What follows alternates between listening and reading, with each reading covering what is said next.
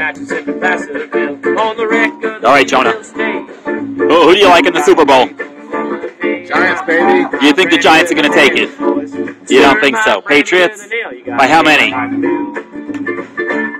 think they're going to take it by a touchdown. By a touchdown. All right, we'll place that bet. It's January 2012. Do you have any predictions for the upcoming year?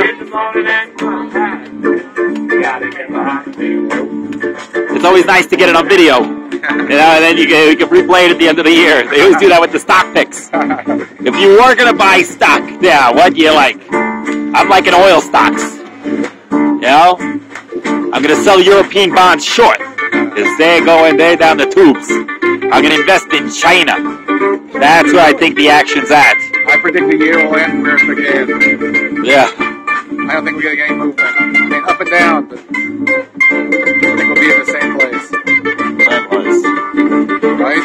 12-7, 12-5. Let's take a little review here.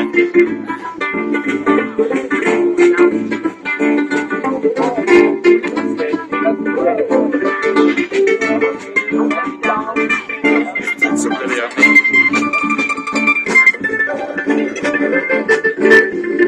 All right. That's a lame-o prediction, Jonah, because you're not going up and down. Pick a side. Pick a team. Are you a bull or a bear? I think it's going to be right in the middle. Do you know how to dance to bluegrass music? You could take it. No? You don't want to make a fool of yourself on the video? Come on, it could go viral. How much do you plan on gambling? I'm not gambling anymore. That's it? Really?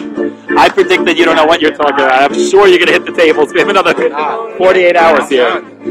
Yeah? Done on this trip. I came, I lost. For me, the upside of winning is not as great a factor as the downside of losing. Thank you. I don't want to make the trip a negative, right? No.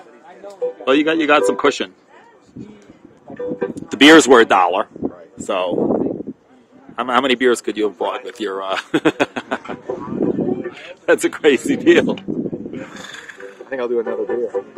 I guess so. I seen this man on stage last night in the Red Room about 1:30 in the morning. Yeah. He was face down. Oh no, that way. He actually was playing bass. Crazy.